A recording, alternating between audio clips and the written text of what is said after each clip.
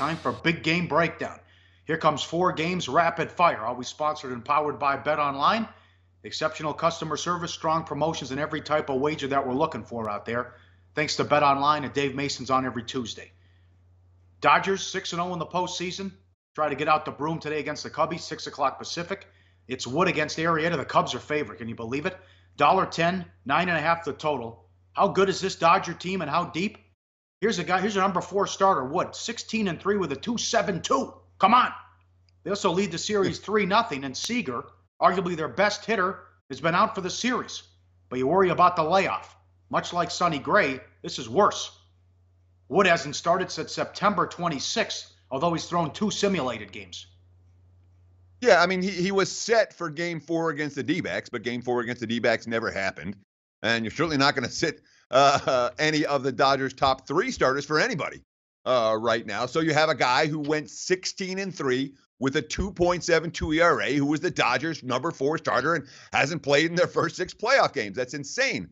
But at the top of the show, we flashed a graphic talking about how the Cubs' offense hasn't hit at all in this series. And again, the numbers are shockingly bad for Chicago. 32 strikeouts compared to only 19 base runners in this series. They're hitting 160. And of course, that Dodgers bullpen has been ridiculous. It's been the difference in the series. So even if Wood isn't particularly sharp off the long layup, it's not like Dave Roberts doesn't have a whole lot of options that he can go to. Oh, that's the move, right? Make it a battle of the bullpens.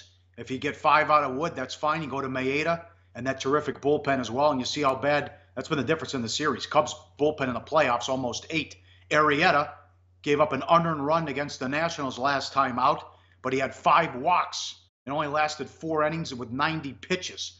This is the only 5 appearances since September, and it's 14 1/3 in his first 4, and 3 of them he had 21.9 pitches per inning or higher.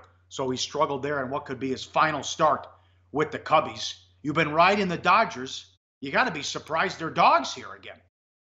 No, I'm not surprised they're dogs. The markets do what the markets do, which is, in this instance, not give the Dodgers the respect for the team that they are. Look, Jake Arrieta is not any good right now.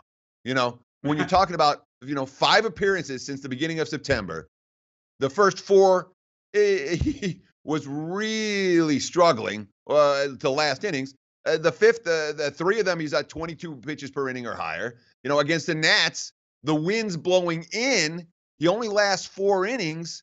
Wind's not blowing in at Wrigley today. I got my concerns about the Chicago Cubs' ability to stretch this series to game number 5. Hey guys, for the full video, go to sbrpicks.com. Hey guys, thanks for tuning in to our channel. Now, we've put a lot of work into producing all these free videos, so please help us out and keep all our content free for you forever by simply liking, sharing, commenting, and subscribing. Now, not to mention, a visit to our industry-leading website will warm the hearts of all our SBR employees, especially myself. Now, the links are over there to the left, so do check those out. Thanks for watching.